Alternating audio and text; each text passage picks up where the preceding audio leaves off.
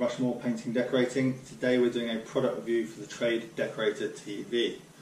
Before we get started, if you like anything that we have done in the past, then subscribe to the channel, and then obviously you'll be able to see everything we do on a regular basis. And also any future reviews, hit the notification button so that anything that does get released you'll be notified of immediately. So today we're going to be talking about the Indasa Rhynosoft pads here, which are a foam-backed one-sided sanding pad.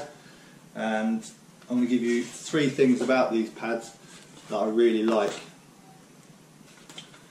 The first thing I really like is that they contour really well to a surface. So if you're sanding down a banister, some spindles, a door frame or a bit of skirting board, the moulded profile of those areas can be a bit challenging to sand down sometimes, but with these pads they mould really well to that profile.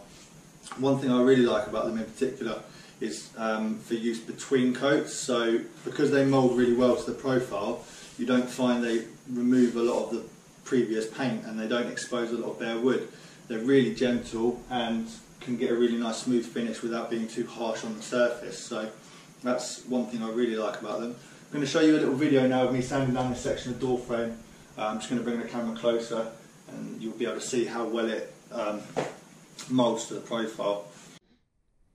Just showing you now how well the Indasa Rhynosoft pads contour around this door frame. I'm currently denibbing this and using a 240 grit, and it goes around all of the curved sections really well and also gets into this area here relatively well. If it doesn't do so when you're doing it like that, you can just fold it up like a regular piece of sandpaper and it will get right into those areas there.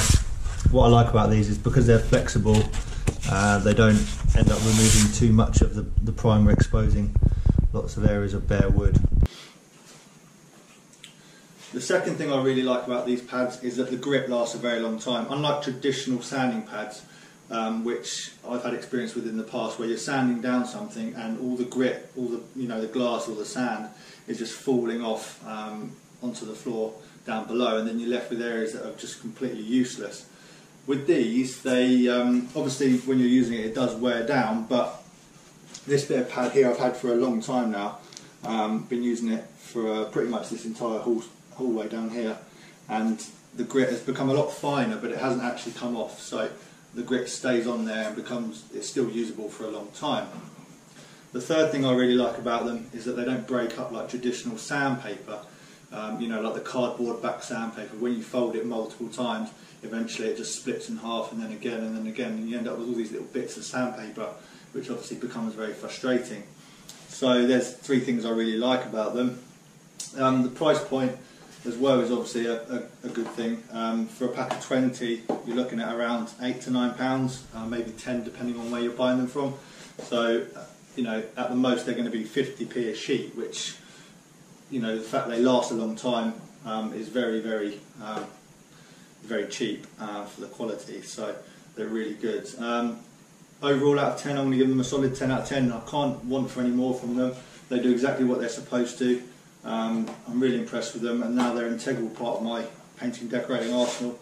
So yeah, solid 10 out of 10 for the Indasa Rhynosoft pads.